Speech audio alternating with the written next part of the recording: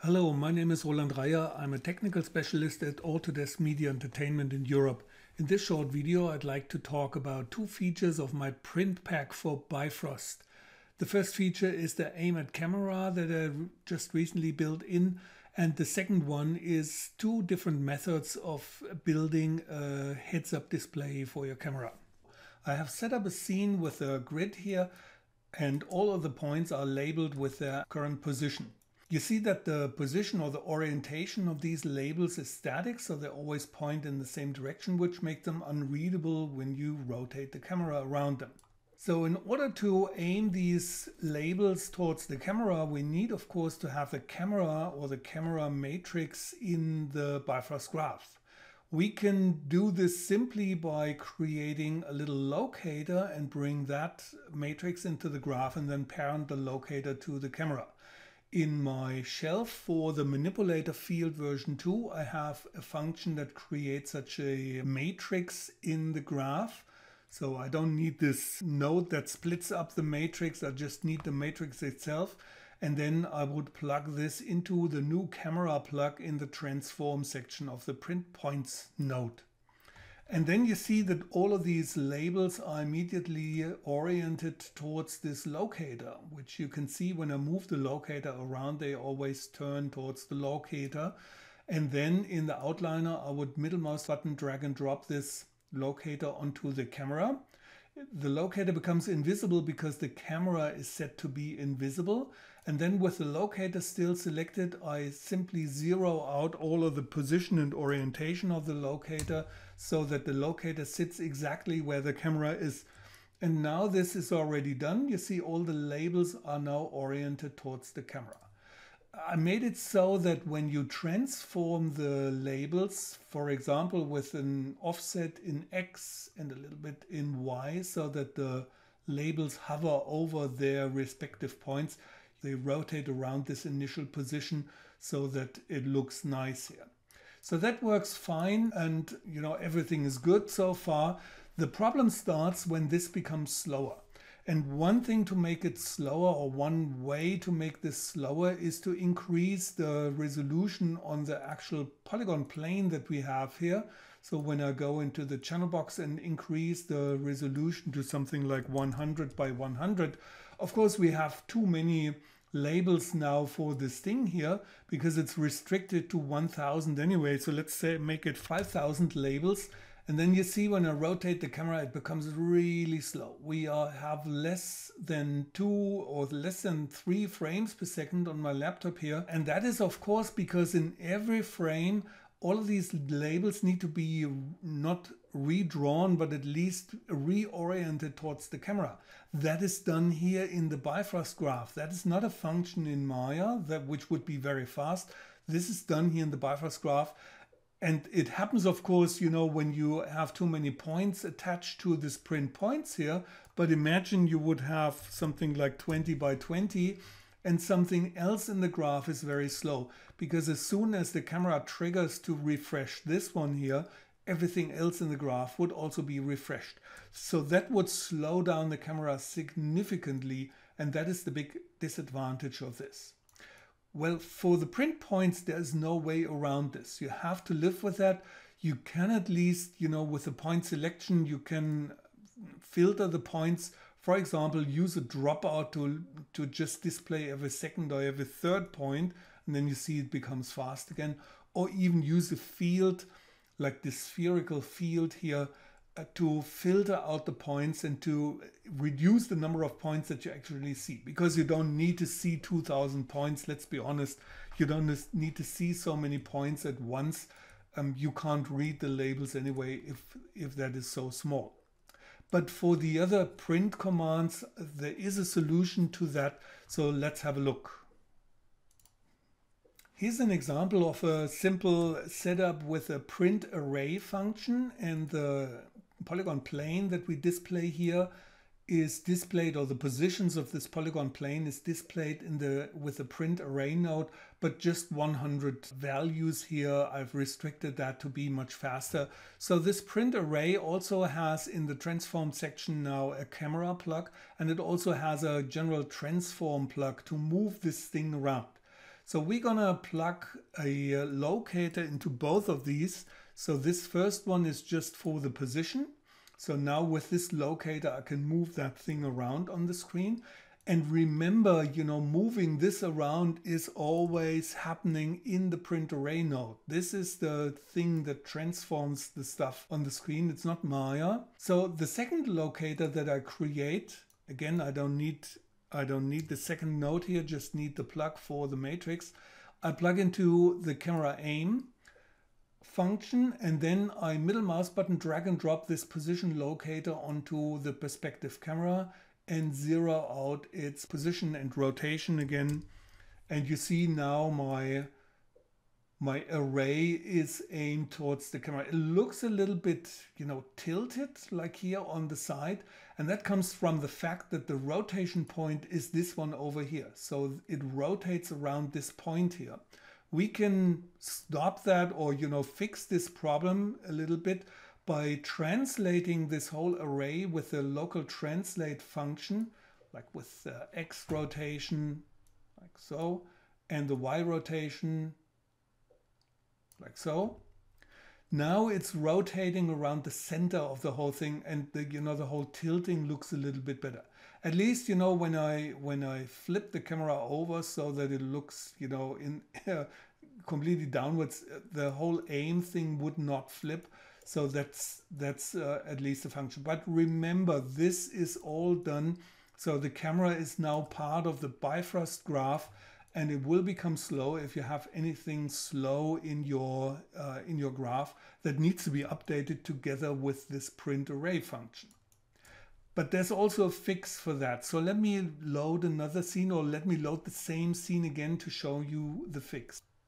So for the fix of this problem that the camera becomes a part of the Bifrost graph, we actually don't need this transform here at all. So we can collapse this section because we're not going to use this functionality here.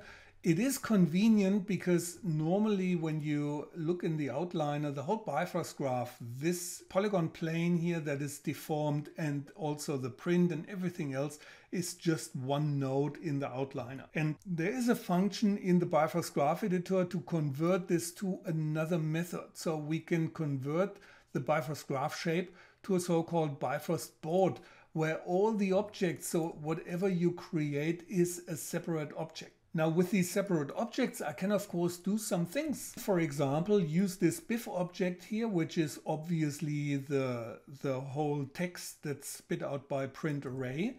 And when I transform it, this is done by Maya. And this is way, way faster than to recalculate all of the positions of all of these strands in the print array node. So Maya has a dedicated function to do this extremely fast.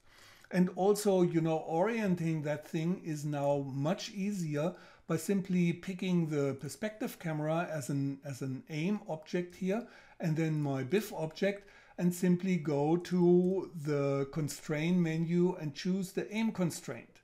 So now the aim constraint is not set properly. So let's open the attribute editor, select the aim, and then say we want the aim not to be the x-axis, we want it to be the z-axis.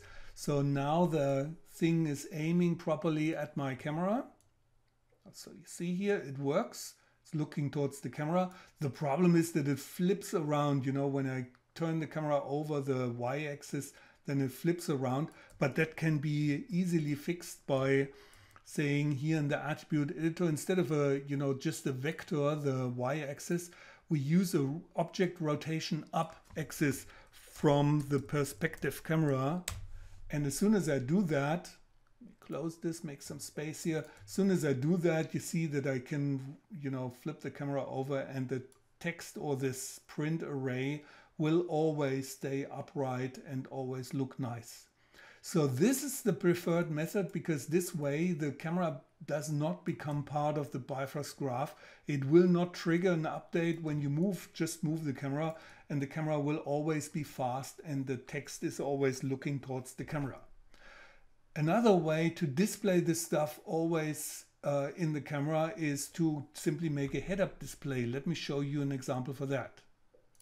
As a head-up display, I made myself a bunch of functions that simply collect some information about this object here. So in this case, my polygon plane, when I move it around, you see that it collects the bounding box size. And when I change the size of the resolution of this polygon plane, you see that it changes the point count, the face count, and so on. So some information about the object. I could even collapse all of this into a custom node and use that whenever I need information about an object. What's with this thing now? So again, we have just one Bifrost shape node, Bifrost graph shape node. If I want to move this separately, this object here separately, I would have to create a locator again. And let me try to do that. So let's create the locator here like before and plug in the matrix into the transform function and simply parent this transform to the perspective. And then zero out all of the transforms.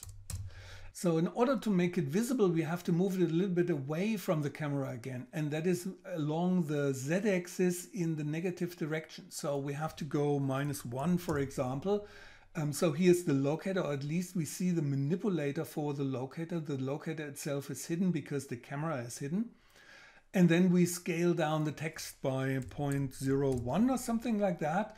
We can scale it up immediately after that with the locator itself. So middle mouse button, so I can scale this like this and even move it around on the screen like so. So imagine the print static that I'm using here is printing from the bottom here. So whenever I print something else, it will grow upwards. So it makes sense to position it here at the lower end of the screen, just in case there's more text to be displayed. So this way you can see now we have a static display that always shows me some details about this object on my screen. And whenever I change it, it would update my heads-up display.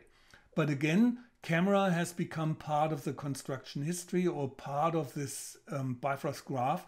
And whenever I move the camera around, it will of course trigger an update of this here, positioning all of these characters, all of these strands in the local space of the camera.